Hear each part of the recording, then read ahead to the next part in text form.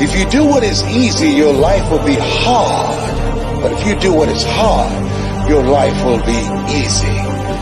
If you want a thing bad enough to go out and fight for it, to work day and night for it, to give up your time, your peace, and your sleep for it, if all that you dream and scheme is about it, and life seems useless and worthless without it, and if you gladly sweat for it and fret for it and plan for it and lose all your terror of the opposition for it, and if you simply go after that thing that you want with all of your capacity, strength and sagacity, faith, hope and confidence, and stern pertinacity, if neither cold poverty, famish or gulf, sickness or pain of body and brain can keep you away from the thing that you want, if dogged and grim you besiege and beset it, with the help of God, you'll get it.